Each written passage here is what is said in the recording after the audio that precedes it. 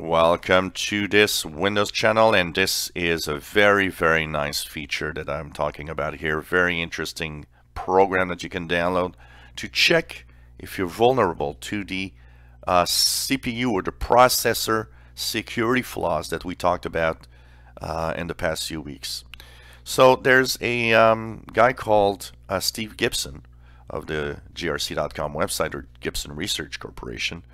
He's a very good programmer and good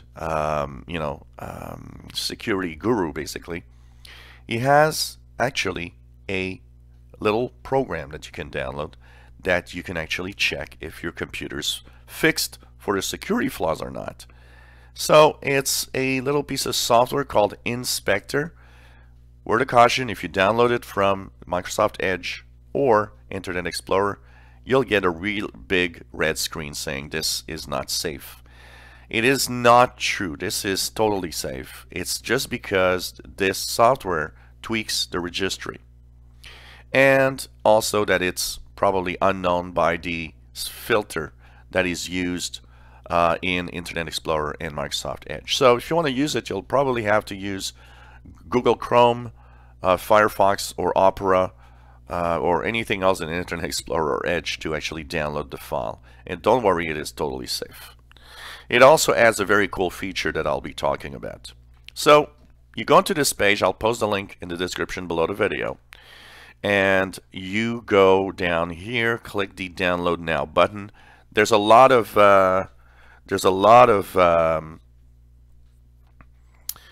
instructions and information. It actually tells you here that there's the bogus smart screen warning in Edge in IE11, unfortunately.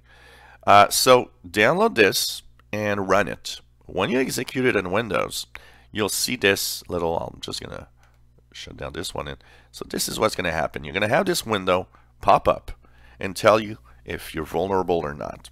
So you see here, for my computer, I am vulnerable for Spectre. It says that I don't have what need, the fix. And it's normal because I've checked the Toshiba website. There's still no firmware, BIOS, whatever update for my machine. And unfortunately, I'm scared that there will never be one. But I am now fixed for Meltdown. Now, just a word of caution here, okay? A lot of you will have the same thing that I have here, meaning Spectre is not going to be fixed. Meltdown is going to be fixed. Of course, if you have the knowledge, or a friend of yours has the knowledge, have them go to your manufacturer's website to see if they released an update to the firmware of your machine or the BIOS of your machine that would fix Spectre, because Spectre needs to be fixed at the processor level, where Meltdown is fixed by a Windows update. So that explains why Meltdown is fixed for me. So that's what you got to know. The other thing you got to know is that the most important one to be fixed is Meltdown, because that's the easiest to exploit, where Spectre is a little more difficult to exploit. And you got to rely on the fact that your browsers that have been updated are trying to kind of mitigate, they're trying to lower the risk of the Spectre and Meltdown attacks through the browser itself.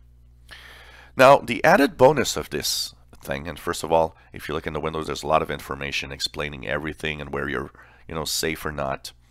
But what's really nice is that, look at the bottom here, there's disable Meltdown protection, and if you have Spectre, you'll have a disable Spectre protection. Now you might be saying, well, why do you want to disable this? This is totally crazy. Well, because these two fixes slow down your computers, and for some certain usage, you might want to have your computer running at full speed again. So it actually tells you you can disable one or both of the fixes temporarily if you need speed, and then you can enable them back when you want to stay safe and you don't need as much power. So this utility is really cool to have and to keep, because you'll be able to throttle on and or off the security fixes to get speed that you need on your computer. For example, what I kind of see here is that I might want to disable the fix for streaming videos when I do my live shows, because I have noticed that my computer is slower. So it is a very cool little utility. Download it, keep it. If you want to have your computer running faster, you can disable temporarily, depending on what you do, and you can re-enable the protections after you don't need as much power in your PC.